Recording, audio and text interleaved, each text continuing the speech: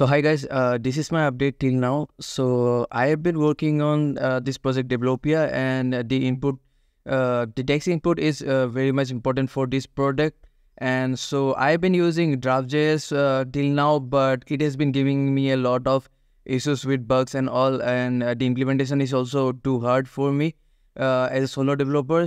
And also I found this GitHub thread where it says that Meta doesn't support Draft.js as of now, and they are internally migrating to Lexical.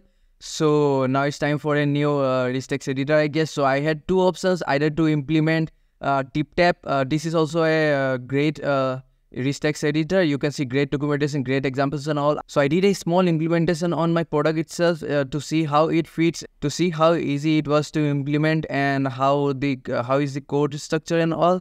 After that, I went on to Lexical to see how the product was, and went on to their playground to see how does it feel to use the Lexical editor. So as you can see, there are a lot of built-in features that are included with the package itself. But again, if you want something as custom as I needed for my product, so yeah, you can do that too with the nodes and plugins and all that. You can create your own custom plugin, custom nodes and all that.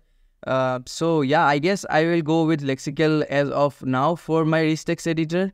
So yeah, that's it for now. In the next video, I will show you how I have implemented Lexical and how does it works with my product.